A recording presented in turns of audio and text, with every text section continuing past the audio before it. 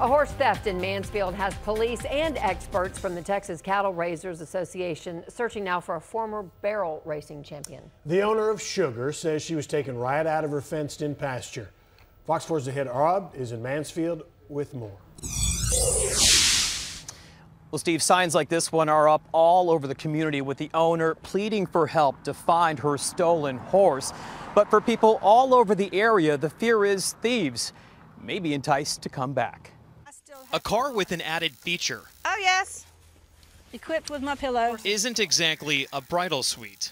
No, but I don't care. But it's Marilyn Richardson's bedroom for now. She's on watch at all hours after thieves stole her former barrel racing horse, Sugar. Comfort matters less than concern for her other horses, Sunshine and Dodger. I'm worried they're going to come back and try to get her and that colt. Marilyn thinks they tried twice. On Sunday morning, she found Sugar caught in a guy wire with a bad cut to her leg. She suspects Sugar was trying to get away from someone. The next morning, the 15-year-old quarter horse was gone.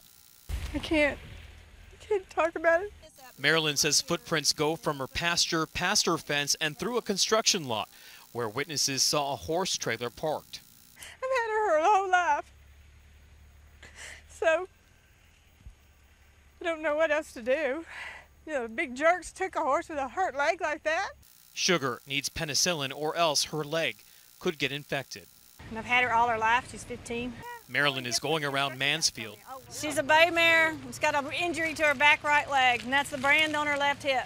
And at horse auctions all over, making sure someone isn't trying to sell Sugar.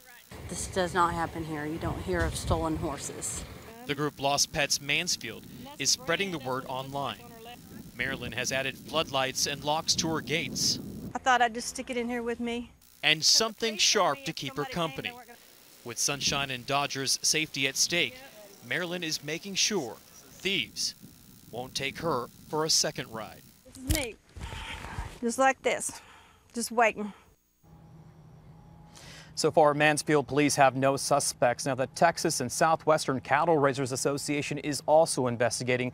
A spokesman tells me out of the more than 2,600 cattle and horses that have been stolen so far this year, the average is about half will be recovered.